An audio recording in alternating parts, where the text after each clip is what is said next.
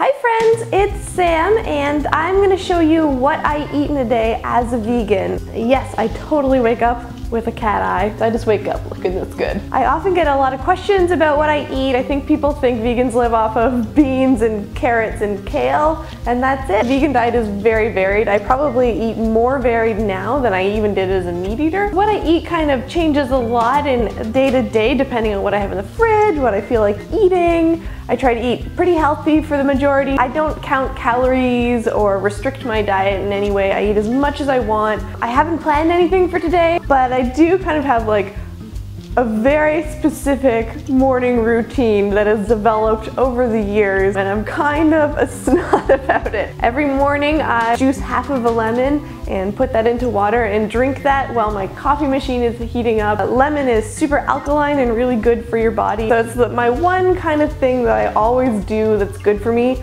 And then I always follow that up with a foamy latte. I know, I'm such a snob. Pretty much every morning I'll have a latte. I use soy milk, I use almond milk, whatever I'm kind of feeling. You can use other milks, but those are the two that I find that foam the best. So now I'm hungry for breakfast, so I think today I'm gonna make some oatmeal. I just have some quick oats here. I actually like whole oats better, but this is what I have right now, so I'm just trying to use them up. Some dates, this is the tail end of my dates. Sounds super grandma of me to put dates in oatmeal, I realize, but it makes it really good. They kind of cook up and get caramelized, and then it's like these little caramel bits in your oatmeal, which tastes so good. Banana. I know a lot of you might be thinking this banana is really gross and brown, but this is when bananas are actually the sweetest and healthiest. But it is perfect in oatmeal. Oatmeal. I'm gonna sprinkle some coconut flakes on top. Then I'm gonna put in a lot of almond milk because I like it soupy apparently. It's 12:30 now and I'm just gonna make some tea. I like it. It's warm and comforting. Do I have to explain why you like tea? I think people just like tea. So I'm gonna make some tea now. Oh, hello kettle that's super dirty. Hi.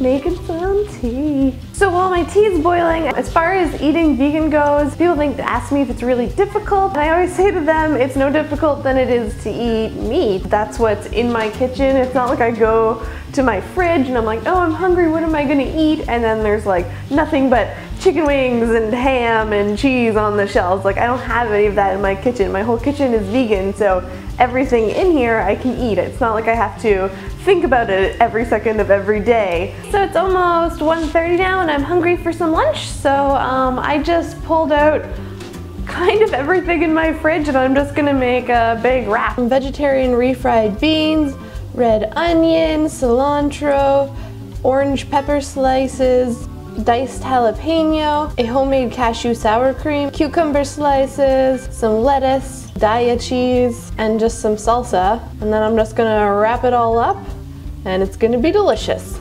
Nom.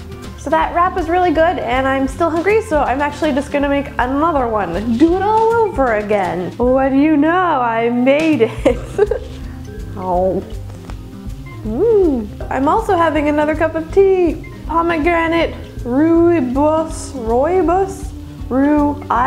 I have no idea how to say that. Acai berry, acai, I don't even know. I can't say any of these words, but it tastes delicious. It's almost 6 o'clock and I'm gonna have a little snack. I tend to eat dinner later in the day.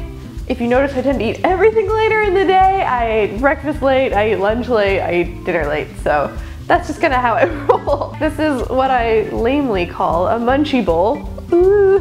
Just different kinds of nuts. I have pecans, peanuts, almonds, and some dried cherries. This might, whoa! It's just really easy to grab when I'm busy. I can just have this and some tea and I really like it. Nuts.